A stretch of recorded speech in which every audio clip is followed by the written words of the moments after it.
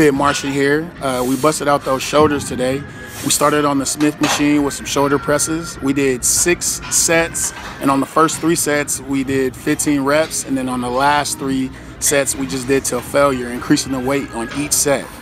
Next, we're doing the dumbbell shoulder presses, and we did the same exact reps and sets as we did on the Smith machine. Next up, we did the bent over dumbbell lat raises, followed by some plate raises. We did 3 sets of each, 10 reps of each, back to back. So it was basically a superset. And you know, we had about 25 to 30-second rests in between. Next, we went over to the Olympic bar and loaded that up with some plates, and we did some standing shoulder presses as well.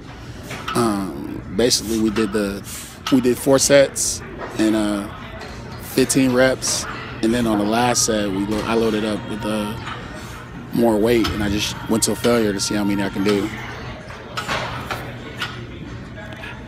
So we took it over to the rack, and we loaded up the Olympic bar again, and we did some shoulder shrugs.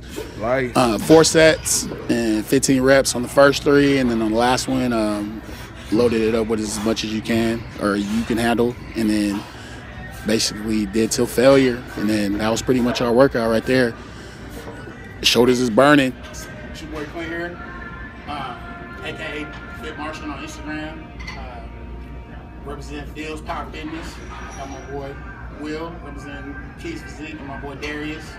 You can find them on Instagram as well under kid_Martian and AZ I don't know what it is. AZ Athletic Training. Yeah, he be changing his shit like every other week, so I can't keep up.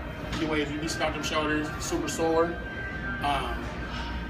As you can see, everything we did was high intense, high rep, high weight. Everything was heavy weight, so you want to always do that.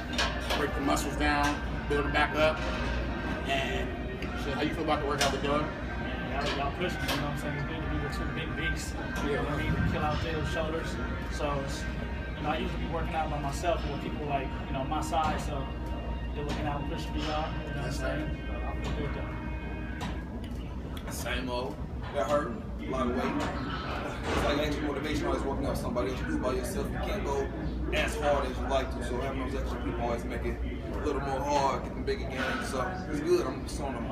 Yeah, that's the way it should be. As you can see, I was talking throughout the whole video, just explaining all the exercises, how many reps and everything. This is, basically the end. Most important thing is when y'all out there lifting, I know y'all see everybody lifting heavy weight. Don't ever try to keep up and injure yourself. You got to push your own weight, whatever you can handle. Even if you starting at 45 plates and then the next week you want to add 10, you want to do it slowly. You don't want to just jump in and try to keep up with, as they say, the Joneses. So, everybody go ahead and rate, comment, subscribe, and I'll let y'all later on the next video.